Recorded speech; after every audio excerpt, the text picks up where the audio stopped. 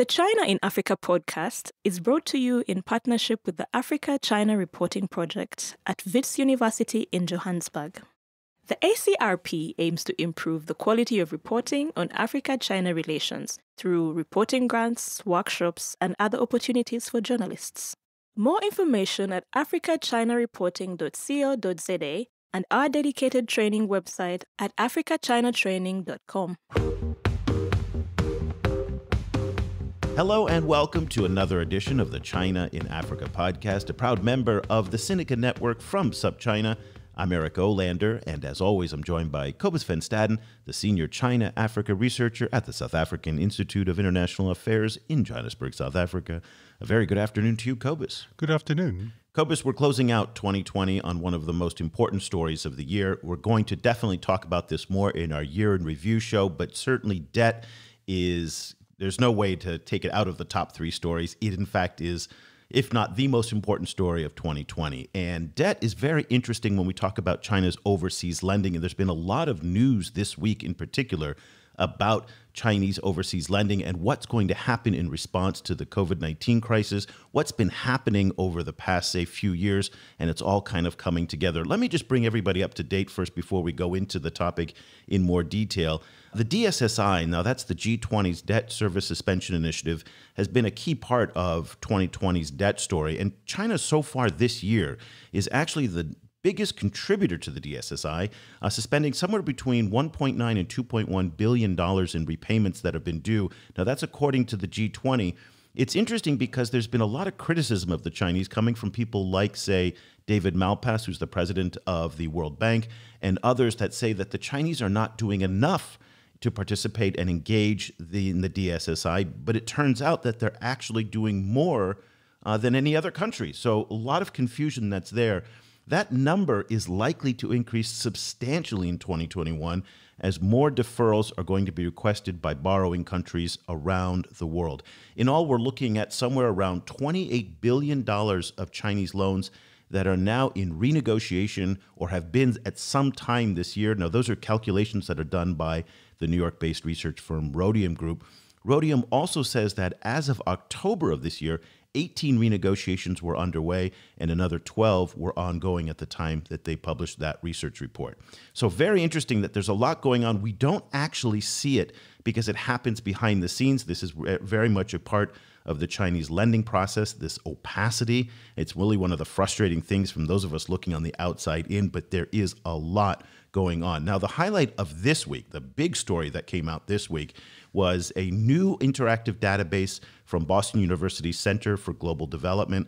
It's the China Overseas Development Finance Database, which is a geospatial data set that analyzes China's sovereign lending commitments and their proximity, and this is what's interesting, Cobus, to critical habitats, national protected areas, and indigenous peoples' lands. So connecting debt with sustainability is very, very interesting. Some of the key findings of the report were China's overseas development finance is almost as large as that of the World Bank, though more intermittent in nature. So from 2008 to 2019 or so, Chinese overseas development finance amounted to nearly $500 billion, about $462 billion. And just to put that into perspective, the World Bank during that same period extended about $467 billion of loans. So really just a $5 billion difference. It just gives you the size of how much China's been putting out into the world. But it's not spread evenly. Just as in Africa, so much of China's financial engagement is not evenly spread across 54 countries. It's the same around the world. So, for example, 60% of the total is just consumed by 10 countries. The largest borrower in the world is Venezuela, who makes up 10% of China's total overseas lending. So it shows you how it's not evenly weighted and evenly spread. Now, the big headline that came out of this report was published in the Financial Times. It was a topic that we covered in our newsletter. There was a little bit of controversy about this. We're going to get to that later, but said that the Chinese overseas development financing from the country's two major policy banks, that would be the China Development Bank and the China Export-Import Bank, or China Exim Bank, pledged from $75 billion in 2016, and it just fell like a rock to $4 billion in 2019. That's last year. So a huge drop.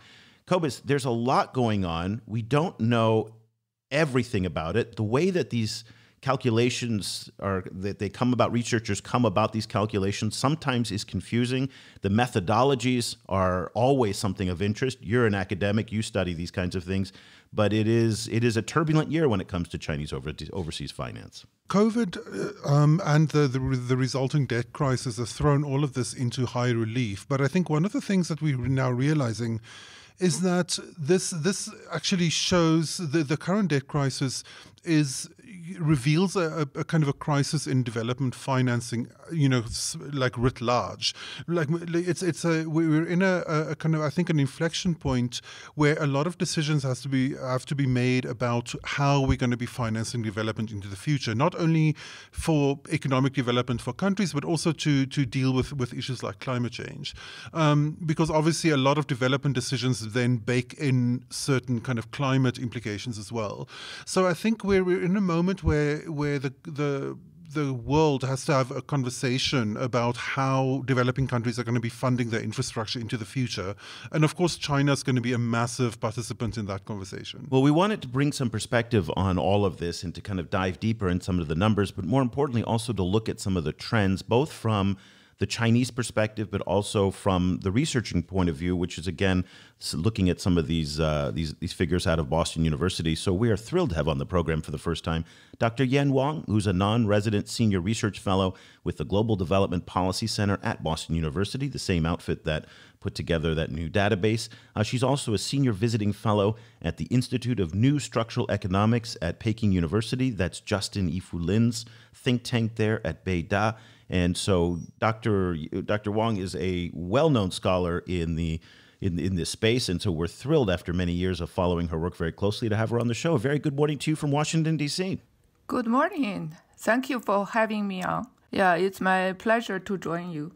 Yes, it's wonderful to have you on. You and Kevin Gallagher, who's a professor at Boston University in the Global Development Policy Center, co-authored a paper, Sovereign Debt Through the Lens of Asset Management Implications for SADC countries. SADC countries, of course, are Southern Africa Development Community countries. So you have just been thinking a lot about this issue of overseas lending, finance, and what I think is going to be so interesting to hear from you is that you're looking at this topic from both the research side in, say, the U.S. and looking at all of the English language scholarship. You're also seeing it from the Chinese side as well. So I think before we get into the details of your findings in the paper and what other research is coming out of Boston University, why don't you help us understand where we are right now at this moment, at the end of 2020, in the overseas development finance space with regards to what the Chinese are doing? Give us a big overview of what's going on. It is indeed a big question. So how do we frame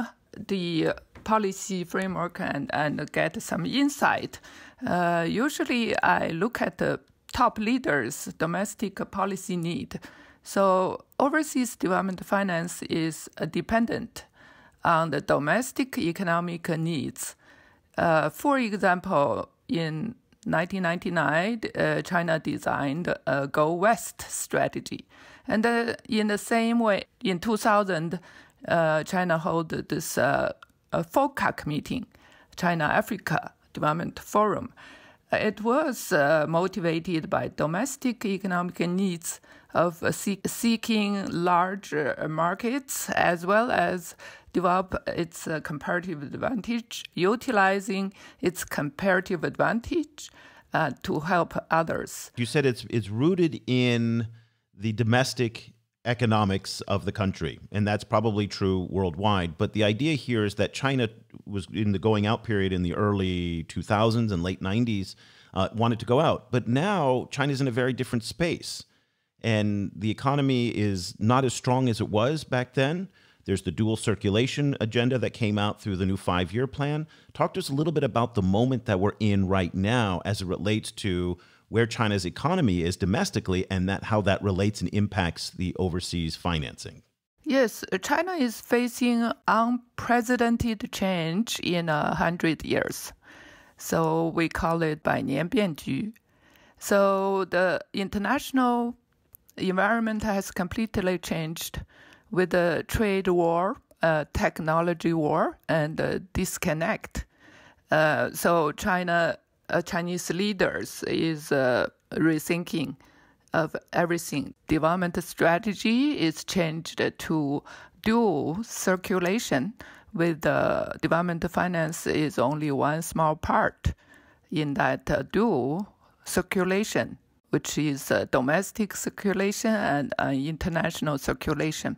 So the importance of overseas development finance has reduced. And the Chinese leader is in the mood of risk management. Is that also then a reason for the finding that recently came out of Boston University that Chinese external lending has fallen so rapidly?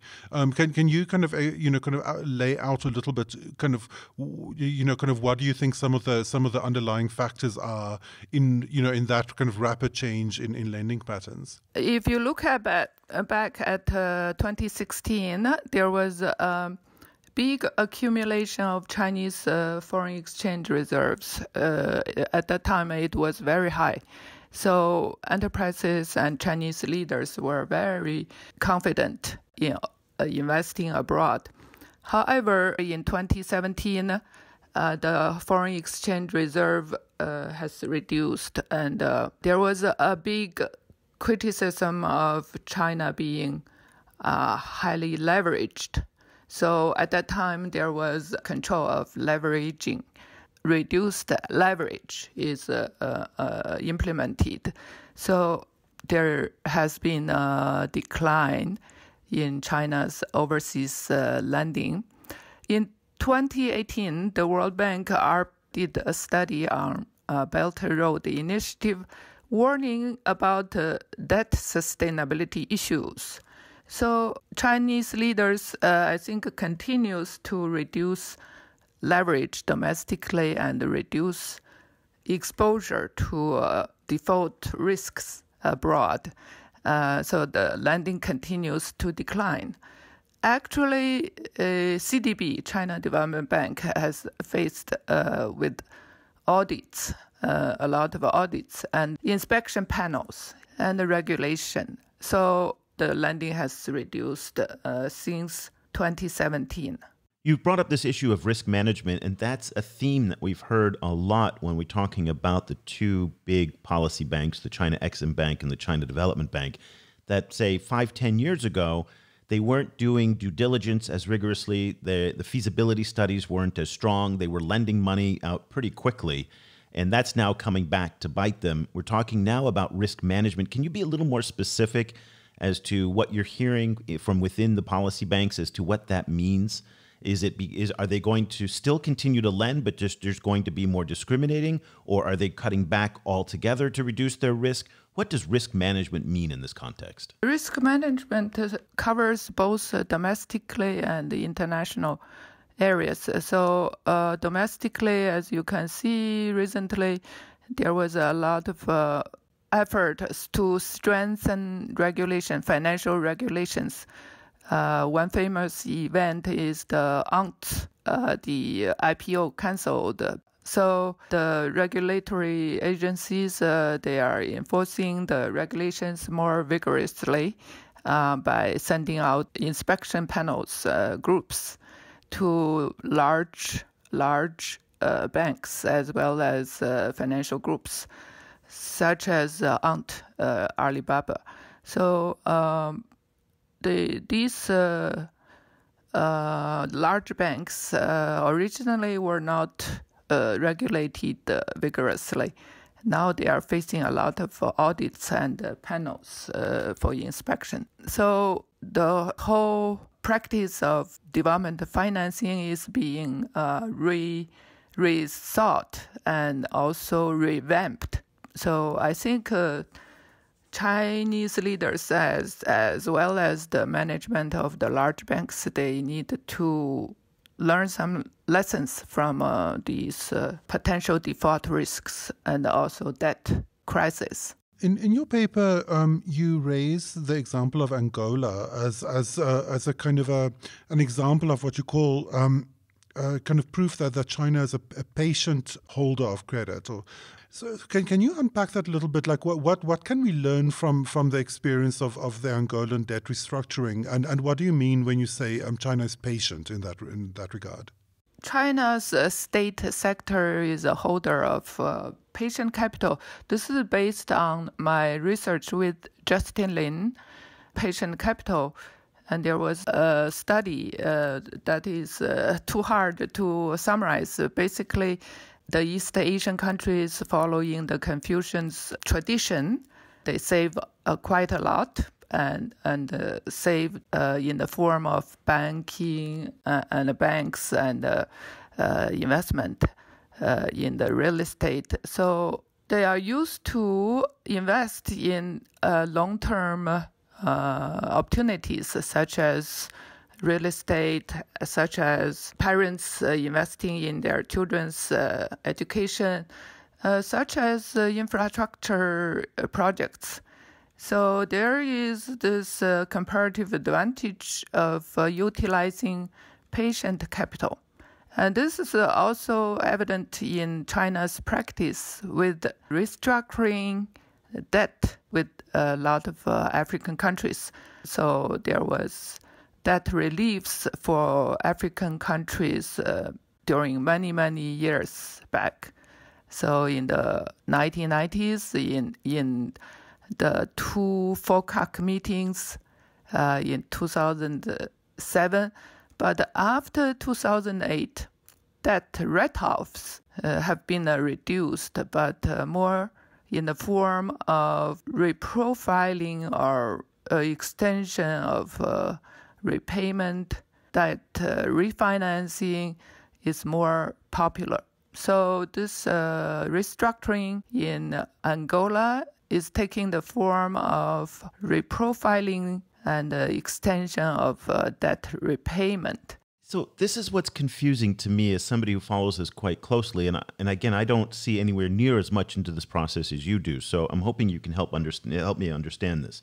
On the one hand, you and the Rhodium Group talk about how the Chinese are reprofiling, restructuring, renegotiating, whatever you want to call it, all of these debts in Africa. And I do believe that's happening in part because we don't see the anxiety coming out of African presidents and prime ministerial offices.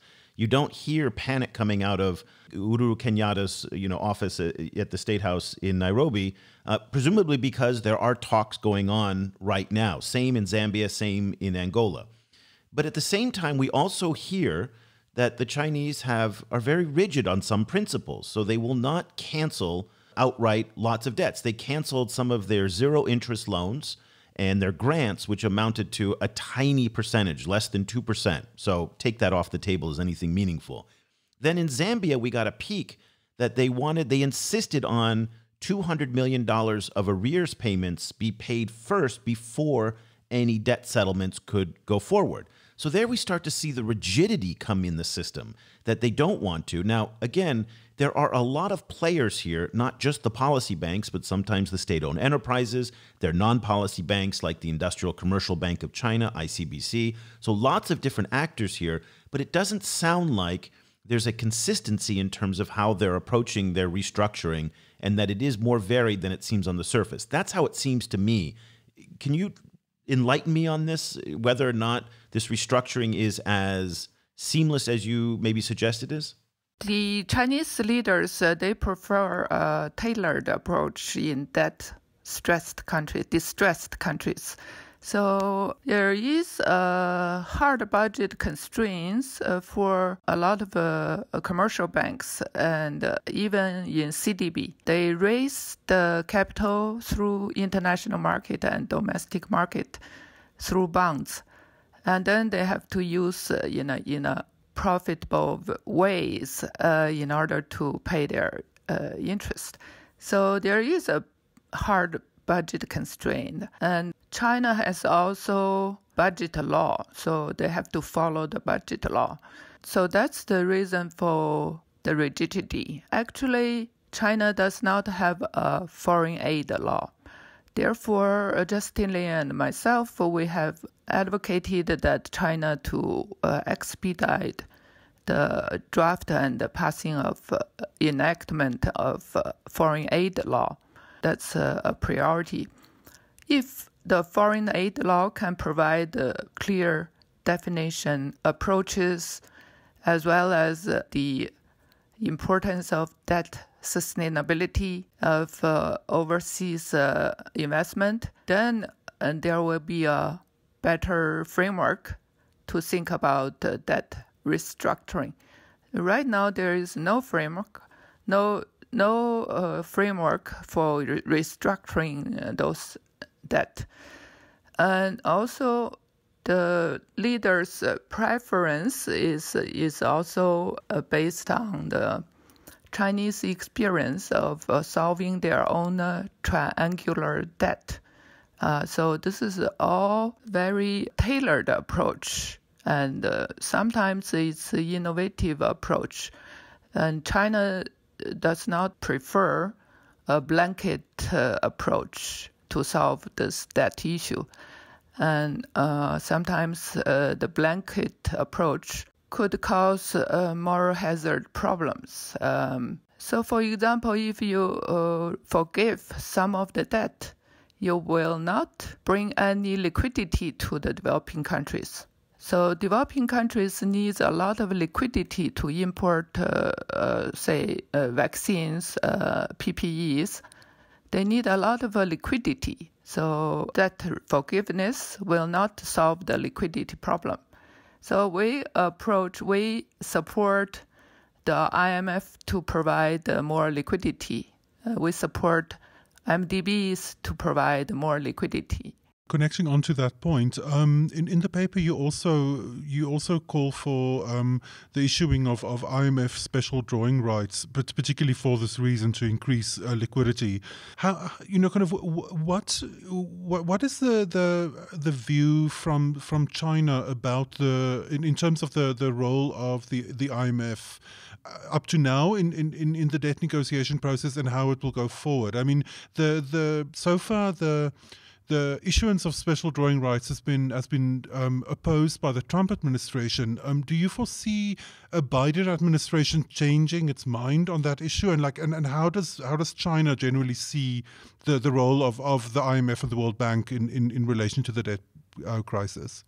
Yeah, Chinese leaders as well as our intellectuals, scholars, we support multilateralism. And we support more important roles played by the IMF.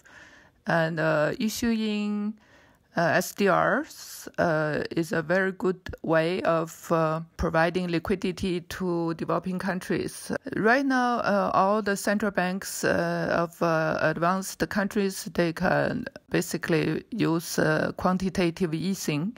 However, developing countries cannot use quantitative easing. This is really unfair. So there is no valid reason for the IMF, for the U.S. against the IMF providing more SDRs. In the new Biden administration, we have been hoping that more flexibility for issuing SDR.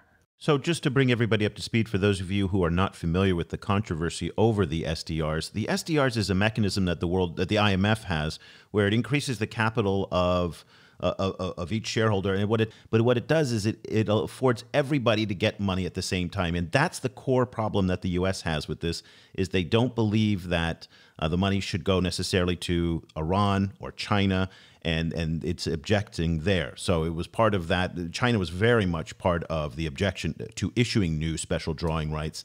So maybe in a Biden administration where the rhetoric between the United States and China is dialed down a little bit, that may be something that happens. The SDR issue has also been a major call from African leaders because they, again, as Yen pointed out, are facing a liquidity crisis, and by issuing new special drawing rights, it would actually resolve some of those liquidity challenges there. there. So just wanted to kind of provide a little bit of background in case people weren't familiar with the SDR controversy, something that will come up again in 2021 as well. In your paper, and this has been an issue that came up a lot in 2020, you address the issue of the debt trap. This is the allegation from largely coming out of the United States that China intentionally goes out to overwhelm countries with debt with the idea of seizing an asset in exchange. In your paper, you point out that there is no evidence of any asset seizures anywhere in the world. This echoes findings by lots of different scholars, including Rhodium Group, as well as Professor Deborah Braudegem at the Johns Hopkins University China-Africa Research Initiative. We've debunked that theory for a very, very long time. But nonetheless, it persists. And you talk about something called asset-based refinance.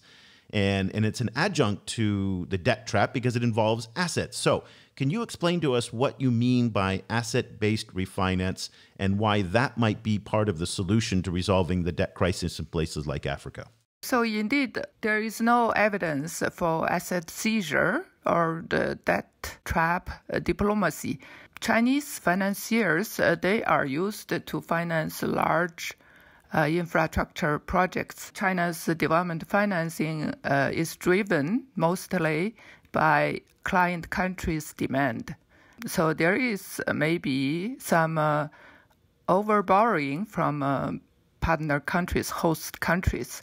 But the intention is to help African countries to solve their bottlenecks in infrastructure. There is no intention to seize assets. Regarding the new approach on asset-based refinance, my motivation is that African countries need a lot of cash liquidity. So there are a lot of completed projects. If the African countries have already repaid part of the completed projects, and they have equity in those already completed projects. So Justin Lin and myself, we studied 214 completed projects, and some of them have been paid off.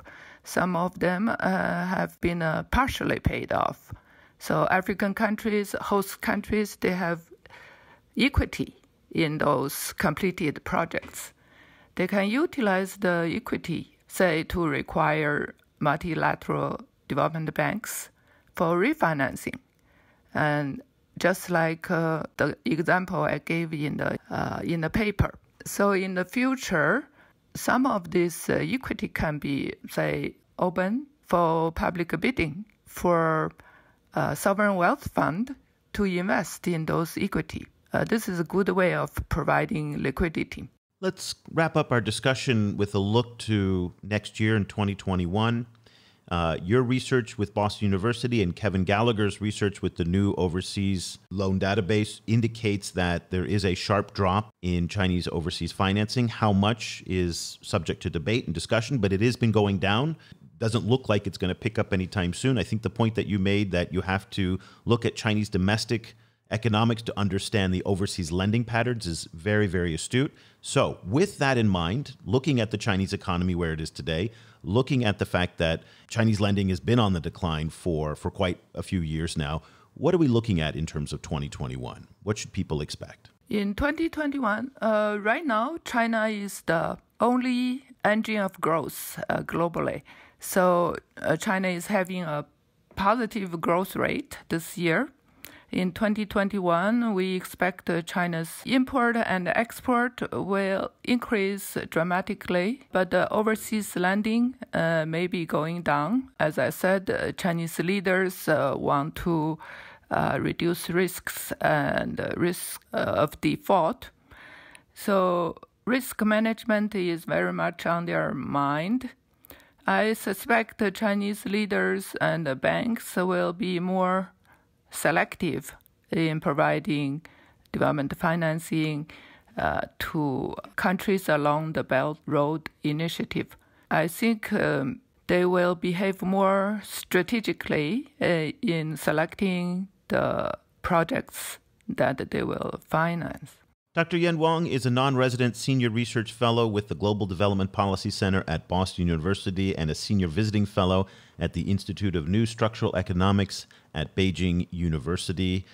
She is also the co-author of a paper with Kevin Gallagher at Boston University, Sovereign Debt Through the Lens of Asset Management, Implications for SADC Countries. I highly recommend you add this to your reading list to better understand what's going on right now in the massive, massive changes that are underway in Chinese overseas development financing.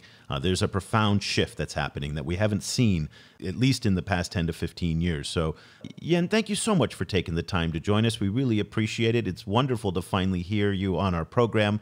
It's been we've been derelict in not having you on sooner, but we're so glad to have had the opportunity to get your insights. Thank you very much for having me. Well, there you have it, Cobus. I really, really hope that there are people in African capitals who are listening to what Yan Wang has to say, because it is very, very sobering that the world in 2021 is not going to look like it did before 2021. She said it really clear. The lending is going down. The gravy train is done. The easy access to Chinese capital is over. The due diligence is going to be up. The feasibility studies are going to be up. The risk management is going to be tight. These guys are under enormous pressure in Beijing to crack down. And she brings up the most interesting point here. And this was something that I brought up in one of the columns that I wrote for the newsletter, I don't know, about 3-4 weeks ago, about how people have to do a better job in understanding what's going on in China. And the knowledge of Chinese domestic economics, the knowledge of Chinese history, politics, all of that is unfortunately very, very low in many parts of Africa. But if you don't understand what's going on in China today in terms of the domestic economic situation, you aren't going to understand why they're making decisions based on their lending patterns. So the overseas lending is going down because of domestic political and economic considerations. And she was very, very clear on that. And that is something that I think everybody has to do a better job of, because it is critical. But boy, things are changing, and she laid it out for us. It was right there. So people cannot say they haven't been warned that it's going to be much more difficult to tap Chinese capital in the future. Part of what's becoming clear to me is that this crisis is really going to have to force a reckoning not only with changes in Chinese financing, which obviously, as Dr. Wang pointed out, has so much to do with Chinese domestic preoccupations, but with the whole issue of development financing itself. I think this is kind of a crisis point we're reaching now, which shows that it's not a situation that the system was running fine and then China distorted it, or that these African countries were just lending too much. It's a situation that the very system of development financing itself is broken.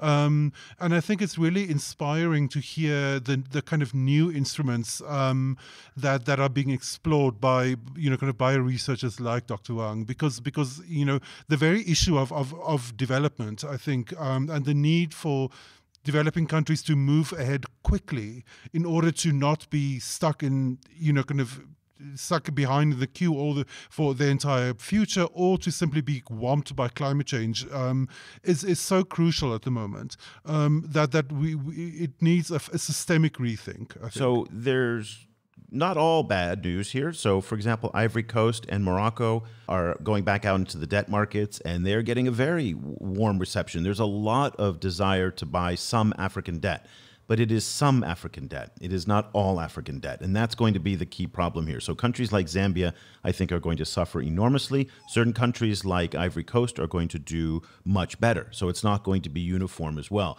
But Cobus, I'd like to get your take on this, because I think the challenge is also going to be for the Chinese. And it brings me back to my college days.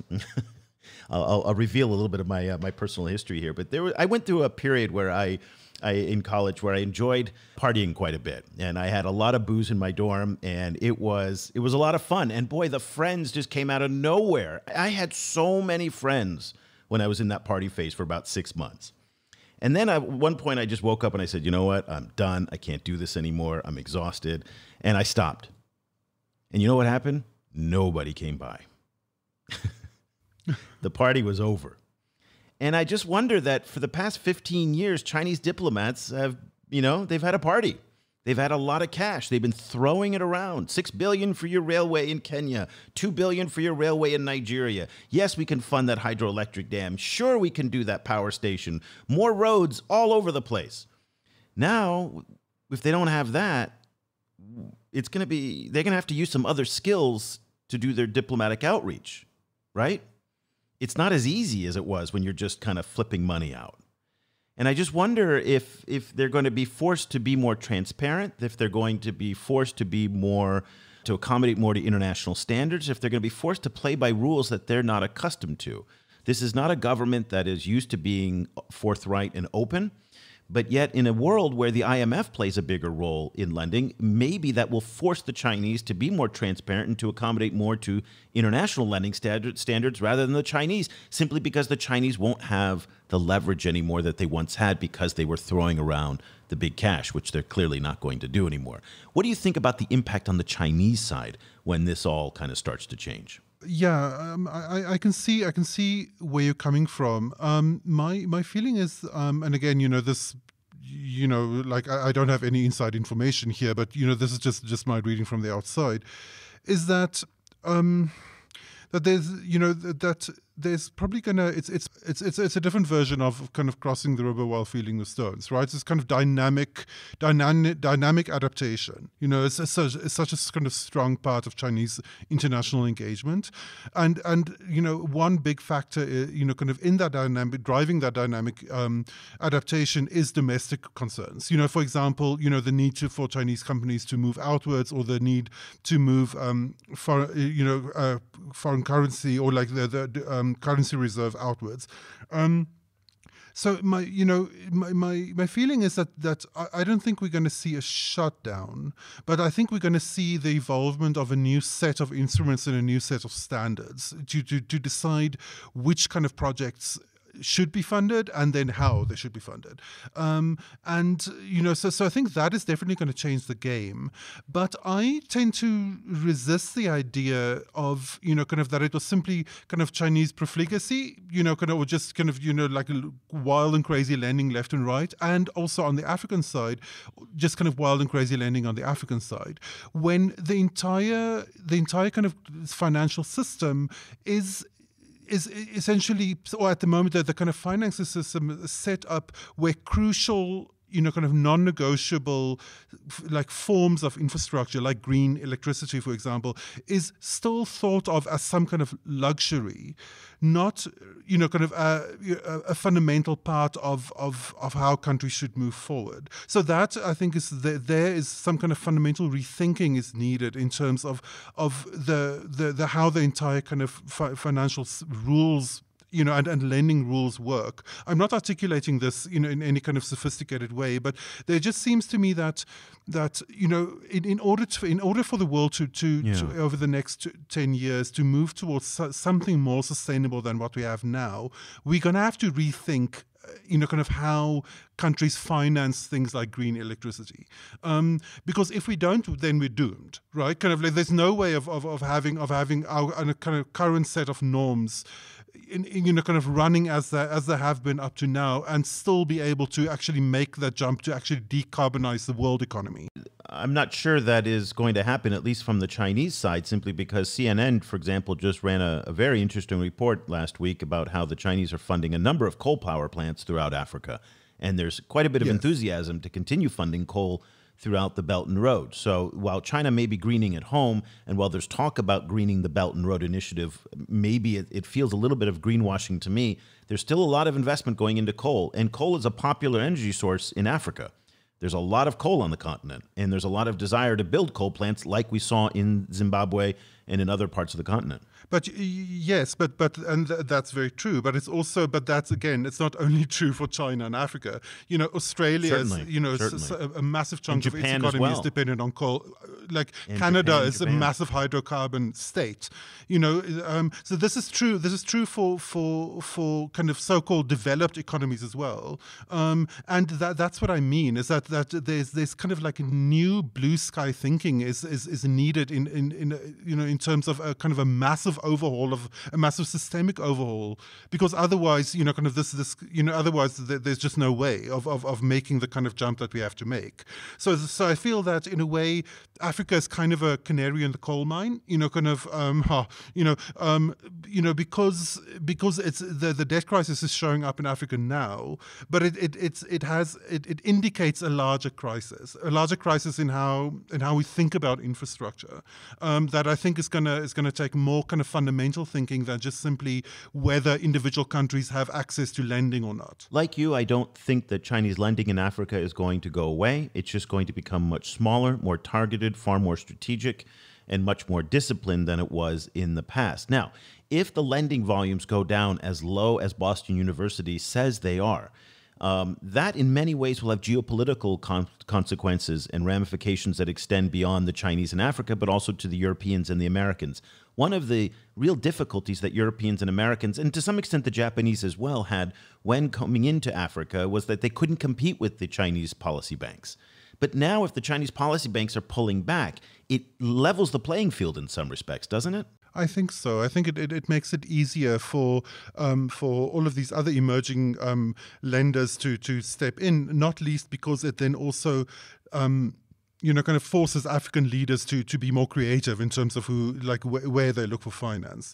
So I think part of I think the incredible generosity that has come out of China has been also a kind of a bias towards China, among African leaders. Now I think African leaders will be forced to work harder, I think, in order to get these different kinds of finance, and hopefully that will also then force a reckoning in terms of which kind of projects we should be funding. And I mean, South Africa is a key example of this. South Africa is locking itself into coal-fired electricity for the next 3 to 4 decades, which is a tragedy, like not only a general tragedy, but a specific public health tragedy in South Africa.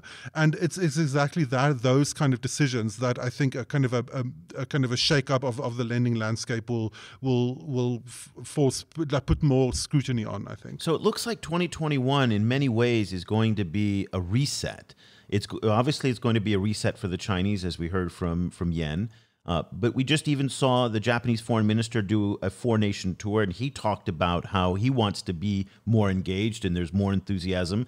Certainly with the new Biden administration coming in, there's going to be a rethinking of U.S. policy towards Africa. And the Europeans have made noises for the past 6 months or so that they really want to re-engage Africa, again, on different terms than what they've done in the past. But it seems like if the Chinese are going to be changing their status, again, whatever that is, we don't know, it does offer an opportunity for a reset. And that is kind of exciting for all parties, because maybe what we've been doing up until now obviously has not necessarily led us into the best place right now, given the fact that a number of countries are facing some very acute financial problems. These are the issues that we are addressing every day. In fact, I mean, you get same-day analysis on some of these really fast-moving issues in our daily email newsletter. It goes out, again, Monday to Friday. Sign up at ChinaAfricaProject.com/subscribe. Cobus and I are putting in quite a bit of time to it to make sure that we give you the full day's rundown of all the debt news, the politics, the geopolitics, tech. Let's see, today was a big issue. We didn't talk about it. We're going to talk about it in a future podcast about new allegations of Chinese spying at the African Union. So anything that's really making news, we'll give you the first take on it and all of the day's news and the discussions that are going on. We've made it super affordable to get a subscription, $7 a month for students and teachers, $15 a month for everybody else. So once again, ChinaAfricaProject.com/subscribe. If you have any questions at all, you can reach out directly to Cobus or myself. I'm at Eric at ChinaAfricaProject.com, and Cobus, C-O-B-U-S, is at Cobus at ChinaAfricaProject.com. Super accessible. We love interacting with our listeners and our subscribers and just having discussions about China-Africa relations and politics and whatever's on your mind. So that'll do it for this edition of the show. We'll be back again next week with the last few shows of 2020. Until then, thank you so much for listening. The discussion continues online. Head over to facebook.com/China Africa Project to share your thoughts on today's show. Or follow the guys on Twitter. Eric's at Iolanda, and you can find Cobus at Stadinesk. For more information about the China Africa Project and to sign up for our free weekly email news brief, go to chinaafricaproject.com.